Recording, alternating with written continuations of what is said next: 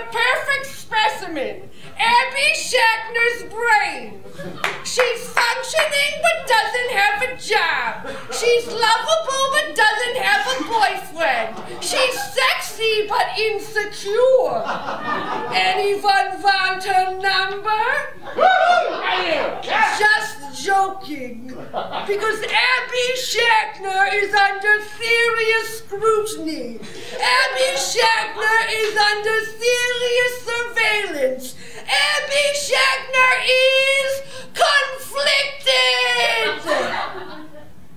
Let's get out of here. We can't. We're part of her brain. Yeah. Well, I was hoping we could get a lobotomy. I hate all this fighting. Makes my ears bleed. You don't have ears. What?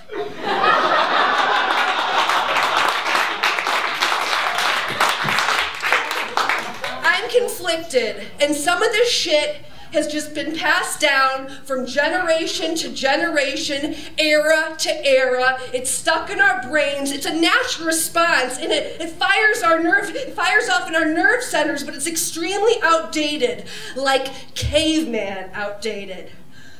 Flee, freeze, or flight. Neither one's wrong and neither one's right. Flee, freeze, or flight. Neither one's wrong and neither one's right. You do it in reaction to how you feel. You do it in reaction to avoid being someone else's meal. Freeze, flee, freeze, or flight. Neither one's wrong and neither one's right. But flight is better. I mean fight is better. Fuck that. Fuck me. Okay, so imagine me like Leonardo DiCaprio or Leonardo da Vinci's Vitruvian Man, and on one side there's fight, and on one side there's flight, and in the middle there's freeze. Flight and fight. Oh shit, I'm so fucked up now with fight and flight. Flight and fight. But here's the thing, fight and flight create the same thing in your body. The same thing's gonna happen. Your pupils are gonna dilate, your mouth's gonna dry, your heart rate's gonna rise, your sphincter's gonna close up, all your blood is gonna leave your digestive system. It's gonna flow out to your extremities to prepare yourself to fight or flight. And it served our ancestors well, this fight or flight response, but it has a cost. Staying physiologically on guard wears down our body's natural defenses, and the truth is this response is for the most part invalid because we aren't running away from saber-toothed tigers or hunting scary things with huge teeth that want to eat us. The elements we're dealing with is Vons and Ralph's and the crazy people and the food for less parking lot. And the coldest I ever am is in a grocery store because I know how to prepare for a movie. We're fighting traffic and lines and automated machines. Operator, operator, agent, operator, operator, operator, agent. Fight or flight has become our modern day panic and anxiety disorders. That's what it's become. It's no longer necessary. And freeze, like a deer in the headlights, fight, freeze, and flight, is our modern day deep breath and meditation and yoga and cognitive behavioral therapy. Take a deep breath in and hold it and exhale. Take a deep breath in and hold it. You can even squeeze your stink and pull your belly up, tuck your chin in, exhale. Why are you saying that?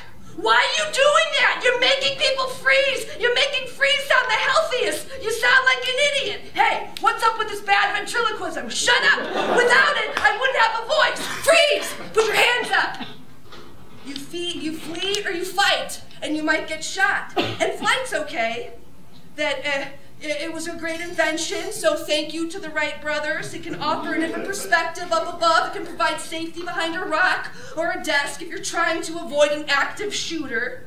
I watched a video called Run, Hide, and Fight, How to Avoid an Active Shooter yesterday on YouTube. And I learned, first you run, but if you're gonna hide, turn off the lights, turn off your cell phones, and try to push a copy machine in front of the door if you've got time. And if you're gonna fight, You charge that dude with a chair or an electric stapler or some very sharp pencils. But you cannot flee from life or relationships or career. To flee, especially if you want to be in the mix, doesn't quite work out. I know, because I've done it, and it feels like shit. No fucking duh! Shut up! But fight, as in drive, hunger, chutzpah, instinct for that, fighting is good. And at some point, you're probably gonna need to be a fighter. You're an idiot. This is so stupid. You're getting the point wrong. This is about fighting, the fight. Tell them about the fights. Growing up, the fights with your mother, the fights with Starbucks workers and people in Nordstrom's on the road, the fights in your head, the fights, fight, freeze. Deep breath. You gotta be aggressive, be aggressive. Gotta be A-G. Be aggressive. Gotta be A-G-R-E-S-S-I-V-E. But you can't sock away opportunities in reaction to fear. It's like Jack in the boxing, from nothing to everything. Get away from me.